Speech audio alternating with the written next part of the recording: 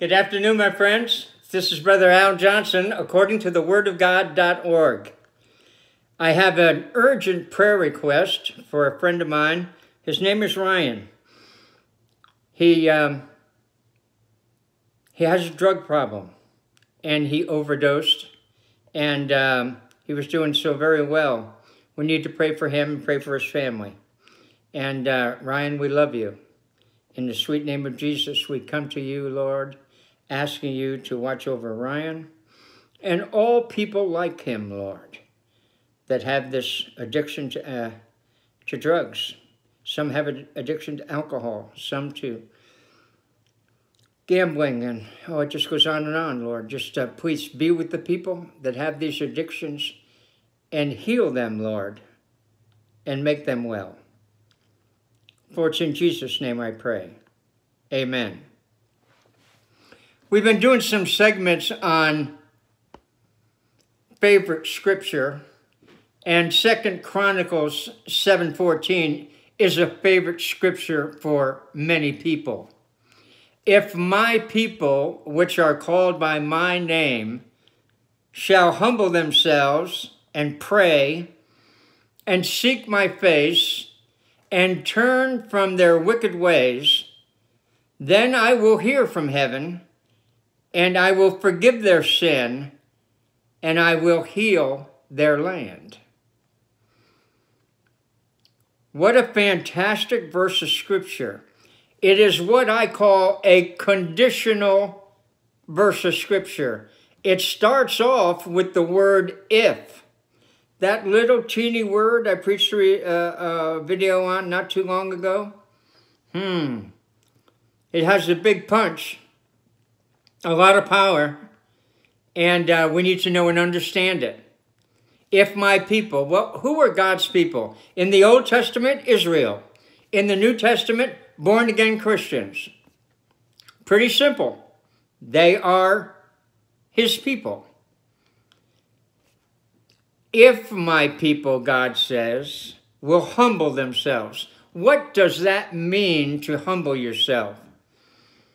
That means to not bring attention to yourself, but bring attention to Jesus Christ. To not be proud, to not be haughty, to not be, look at me, look at what I've done, look at who I am, look at how pretty I am, look at how handsome I am. No, God doesn't go for that. He doesn't go for that at all. He wants you to be humble. If my people, which are called by my name, will humble themselves, and then they need to pray. And what do we pray about when we pray? We pray to Almighty God through the name of Jesus that he will help us. We can thank him for food and water, for air we breathe, for Jesus. Oh, yes. We can thank him for our families, our friends. My little granddaughter, Isabel, has accepted Jesus Christ as her Lord and Savior, and her daddy, my son, Scott, is going to baptize her on the 25th of August. Not too far from now. What a wonderful, rejoicing thing that is for the family. So we have this tremendous verse. If my people which are called by my name shall humble themselves and pray and seek my face, in your prayer to earnestly seek God's help, to seek his face, to seek his wonderful touch. If you do that, he's going to answer it. And then he's going to ask you to turn from your wicked ways. We all have some wicked ways. When I was a youngster, I used to use bad language. That was a wicked way. When I was a youngster, I used to, every once in a while, I would take something that didn't belong to me. That's called stealing. Forgive me, Lord. I did that. and a lot of other things too. Turn from your wicked ways.